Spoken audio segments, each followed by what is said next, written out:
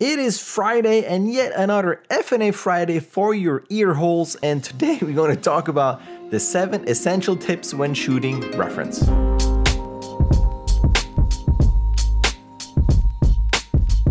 First off, I have to preface that this is about human reference. There's a whole other thing about looking for reference when it comes to creatures and animals and the science behind it and intentions behind it.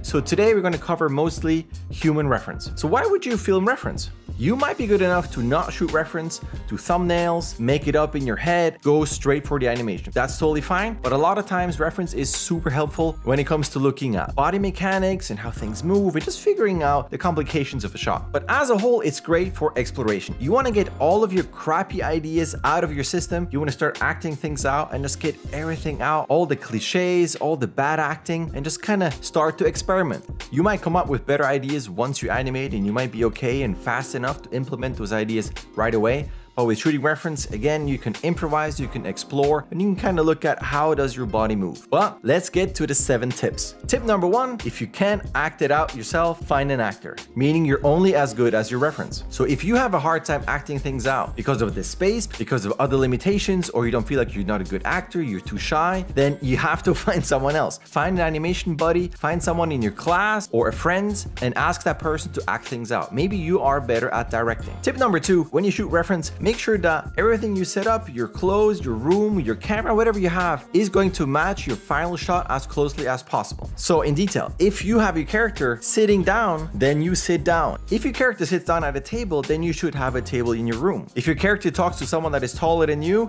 take some tape, rip it up, put 2 marks for eyeballs somewhere higher so that your character looks and acts like this. If you have a giant, you're not going to talk down to the giant. So make sure that you have a mark on the wall, and it could be even 2 to mimic eyeballs. So you can look left and right, and have something to talk to.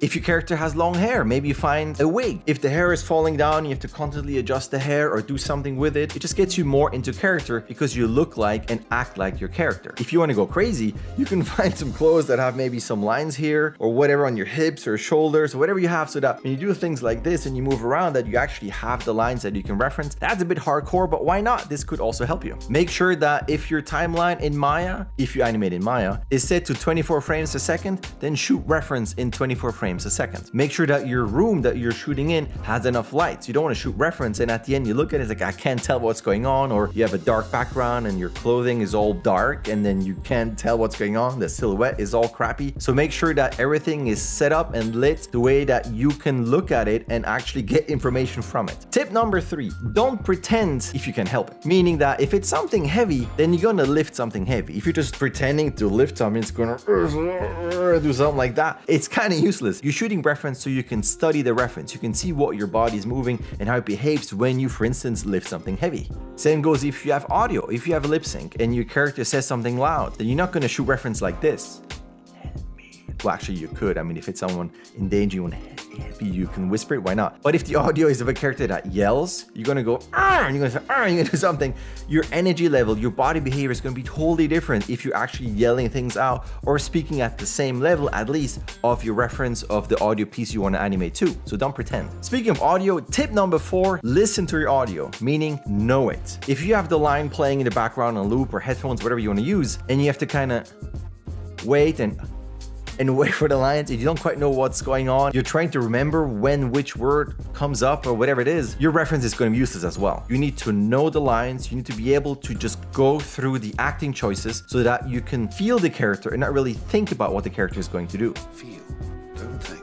Tip number 5, don't settle on your first take. You might go, all right, that was good, I'm the best actor ever. And then you're gonna notice that it's just gonna be the first basic cliche, stereotypical idea that everybody has. So I highly recommend that you act things out 10, 20, 30 times. If you have time to do as much, and that's awesome. I'm just saying act it out a lot. So that way you get, again, all the crappy ideas out of your system, but you get to explore and be more organic and improvised, and something where you're just not waiting for a moment. You're completely in character and you can just act it out in a way that's more natural and something that fits the character and fits the situation. It's going to feel less rehearsed and it's going to be much more natural. Tip number 6, when you shoot reference, make sure that you shoot someone either that you know or you shoot yourself, but don't think of reference as in, I saw this great actor in this great movie, I'm going to take that reference and not actually shoot it and then trace that. Because A, it's not very original, or it's not original at all, and it's not going to help you in selling yourself as an animator that comes up with original performances. And if you use a movie that people know and they're going to look at your shot, they go, wait a minute, I know this movie, that's from this scene and it's this actor, why did you copy this? So all in all, when you shoot reference, this sounds like an obvious one, film yourself or film someone that can help you with the reference, but don't start using reference based on movies, based on other properties that are not original. Tip number 7, if you set up everything, your props, your sets, yourself, everything is there, but you can't really act it out the way you want it to be in terms of the style, you can start retiming the reference that you just shot. Mike Safianoff, I think that's how you pronounce it, I'm sorry if I butcher this, put up a progression reel that shows his acting choices, his progression, the blocking, the polish, but also how he takes the reference that he shot and tweaks it to retime it and to kind of make sure that the reference is closer to the style that he wants to animate at the end, which is great because that saves a ton of time, which is also a big thing about reference. If you ask, well, why would you shoot reference? Sometimes it's also just a big time saver. If you Google online for progression reels for animators, you're going to get a lot of examples. So I highly recommend that you look at those, search for them, study them, look at how people act things out. Maybe they're more exaggerating their deliveries, maybe they're a bit more subtle. So you can kind of look at what's a good way that's going to work for you. Ultimately, animation and the workflow and how you go about your shot and your progression as an animator is going to be very specific to you. And there are progression reels that I post on my Spungella blog, so I'm going to put the link to that in the description. And speaking of animators, I have some more general tips, which is again very specific to how you want to animate or how you want to shoot reference. But some people take more exaggerated reference. When they're acting things out, they're already thinking about silhouettes, they're thinking about the arcs and just exaggerated acting choices. And that way, in a way, again, it saves time, it's closer to the character, it's just their preferred process. But even if you do that, ultimately, your reference is not going to work one-to-one because your character is probably going to look differently than you do, different scale, different proportions. It might even be something where you are acting something out as a human, but it's something that's going to be applied to an animal. It doesn't mean it has to be moving like an animal. It could be something where it's more like an animal that behaves like a human, but still, scale and proportions are going to be different. And you're still going to have to tweak the silhouette, the rhythm and the timing needs some more adjustment depending on the style you're going for.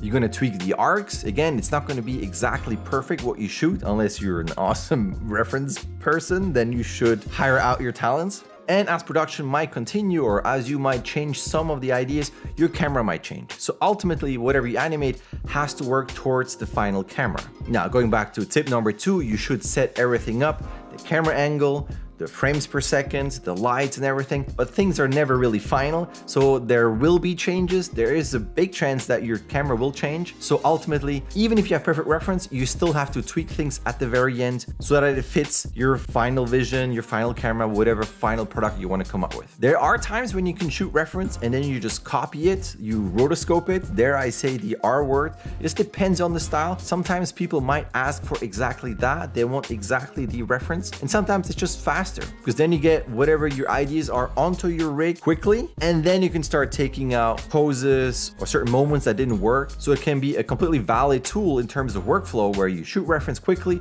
put that on your rig quickly so you know, is this acting choice going to work with my rig, those proportions, this camera, this set, maybe a camera move, and then you can start taking things away and ultimately use maybe 20% of your reference. Because ultimately, just keep what you need and what you don't need, you delete. So you might have 20 minutes of reference takes, so then just copy, paste, just do a master take of your 500 takes that you did, and that's the one you're going to use for your animation, which then at the end you might tweak again, but it's going to be a good building block that will help you start the shot, progress, and you can always shoot reference as you are in progression on the shot. So it doesn't mean that I shot it once and that's it. No, if you're done and this moment doesn't quite work, I need to shoot more reference of a specific hand grab or head dart or eye dart or whatever you need, you can still reshoot reference and then reuse it. I'm going to post a a ton of links in the description below. If you have other tips or other reference sites that might be useful, comment, let me know, let other people know what you like. There's something like Keyframe Pro that lets you use your reference footage that